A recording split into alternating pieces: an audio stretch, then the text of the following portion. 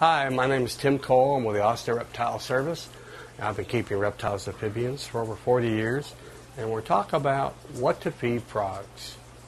Frogs are carnivores, so they're going to pretty much eat any animal that's smaller than they are. So small frogs obviously would start out with small insects, and they work their way up. A good example is the American bullfrog. Bullfrogs, even as tadpoles, will eat siblings, and as they metamorphosize and get out on land, they pretty much will eat anything small enough to get in their mouth. It's not unusual for an adult bullfrog to eat snakes, or turtles, or birds, or mice.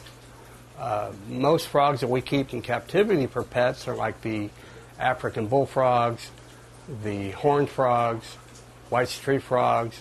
They all do very well on insects and some of them on small rodents, especially the African bullfrog.